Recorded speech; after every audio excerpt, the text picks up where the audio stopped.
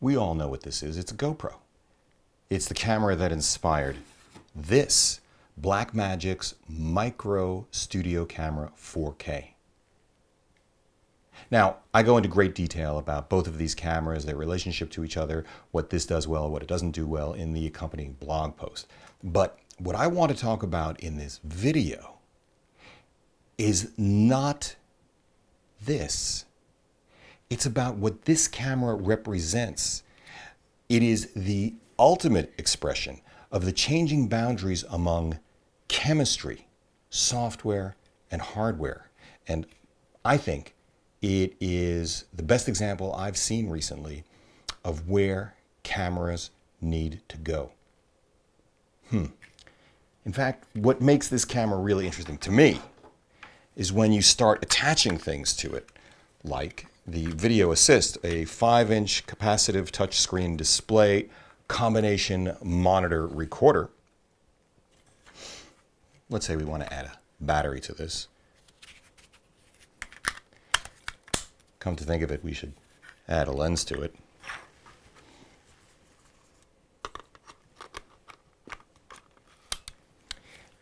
Olympus M.ZUIKO 12 to 50 millimeter lens. Not my cup of tea from an ergonomic perspective, but it does the business. Oh, and by the way, unlike its cinema cousin, there's no record button. There are just a couple of buttons on the side, 5, which are perfect for purpose. Again, I get into this in the post. In order to record, zoom, or whatever else, you need to use a lank, something that most of you probably don't spend much time with, but fair enough. Now, what's interesting about this is its modularity. In fact, this camera reminds me of no other camera so much as this one, the legendary Hasselblad 500C, or in this case, the CM, actually, provided to me on loan courtesy of the great folks at KEH down south.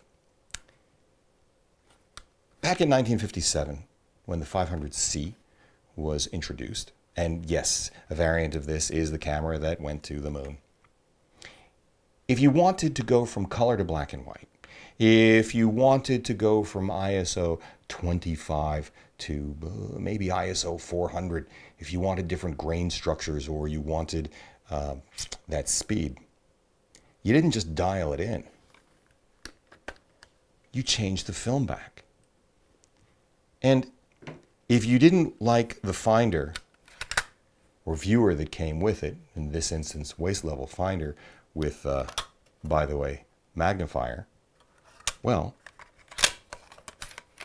you swapped it for something like this gorgeous angled pentaprism finder. Now, the lens on this particular camera is the Zeiss 80mm f2.8 planar, also interchangeable. But this was more than half a century ago. Today, we have a different kind of challenge. We are riding Moore's law. We are taking advantage of profound accelerations in hardware and software. Dynamic range blossoming. Low light sensitivity, incredible. Frame rates, unbelievable. Optical flaws being corrected in camera. Amazing. Time lapse, just pop a software switch. Now, that's great, and it's terrible. It's great because every 12 months or so, we get to piggyback on these innovations. What's terrible is that we have to pay for it, so we're either very excited or we're very cranky. There are some of us, though, who just decide to be happy with what they have because they recognize that it was a fantastic camera a year ago when they bought it, or 5 years ago when they bought it. And at the end of the day, the gating factor is not the gear, but us. Still, wouldn't it be amazing? And how interesting that Blackmagic is about as close as I've seen anyone come. Red cameras, they have swappable optical low-pass filters, but like the Blackmagic, the sensor is still in the body which contains the lens mount, unlike the Hassie. But wouldn't it be amazing if the sensor were swappable too. Now, some of the big guns in broadcast make such big investments in their gear that they're not willing to do what a lot of us are willing to do, which is say, oh, okay, heck with it. I'll trade out a $2,000 camera for a $3,000 camera this year, and who knows what I'll do next year, because their cameras are much more expensive. I know of at least one company which is now making board level swappable resolution possible. That is to say, by replacing an internal board, cameras that were designed for 1080p can now record at 4K or UHD. But what's even more interesting to me is to contemplate what would happen if Hasselblad's new CEO, a guy by the name of Perry Oosting, I think, a guy who has said that he wants to return to Hasselblad's core values of optical excellence, user experience, ergonomics, and what I would have to assume also includes modularity.